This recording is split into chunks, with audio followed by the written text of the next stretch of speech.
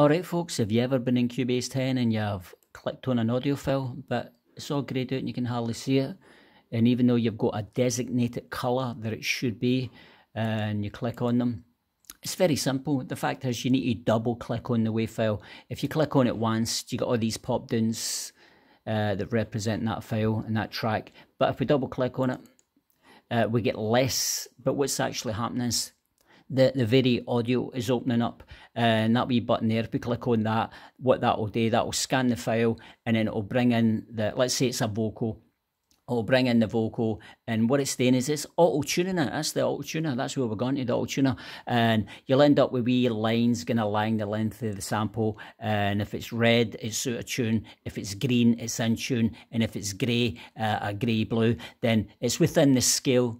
So you can leave that or tune it if you want. So technically you're shooting for green to get it into tune. But again, it's still like this. Now I'm not going to click on that because I'm in an acoustic and I'm just giving this as an example. But if we just click on any one of them, boom, click onto that one, boom, click onto that one, there it is, it's all there, you can see it. And if we get into the variaudio, as you can see, it goes grey. But if we just shut it, boom.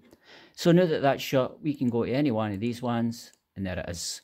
So if you're going, oh, that's the man on, because you'll end up jumping into there and going, why is that? Why is that? You're looking there. It's just because you've got to double click on it, and this is sitting open. And because I defaulted that is shut whilst I'm using it, I never, I never done a test to see if just opening and shutting it, just to see if I double click on that, if it just defaults straight to there. I think it might just default straight to there, and that's why we're seeing that. So just remember, shut that up, or click onto one of the other ones, and then move about. So that's why you're not seeing your waves in the colour of choice. You've no double clicked on it.